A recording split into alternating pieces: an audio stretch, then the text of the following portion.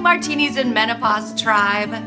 Today I want to talk to you about affirmations. And if you've read my book, in chapter 3, there's a character, her name is Elaine, and she's suffering from the basement blues. She doesn't feel good, she feels very low, and doesn't know what to do about it.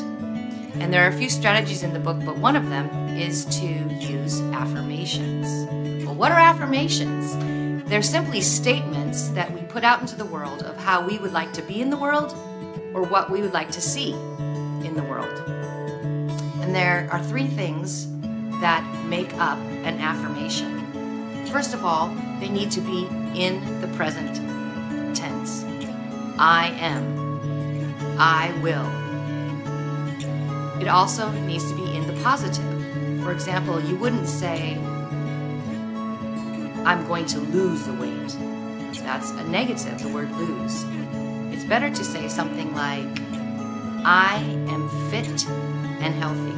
I am reaching my goals.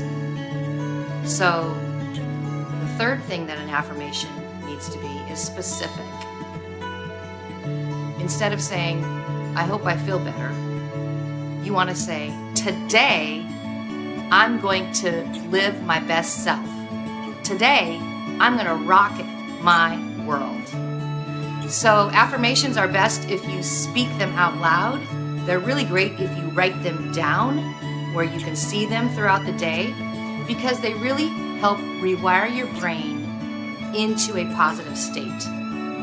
I have affirmations every day when I walk into my office. I have an affirmation and it's I am effing fabulous. So every single day when I walk into the office, I put my brain in that space that I am effing fabulous. And what does that mean? That I'm gonna rock my world today. And I want that for all of you. So I hope you will practicing positive affirmations. See you later, tribe. Till next time.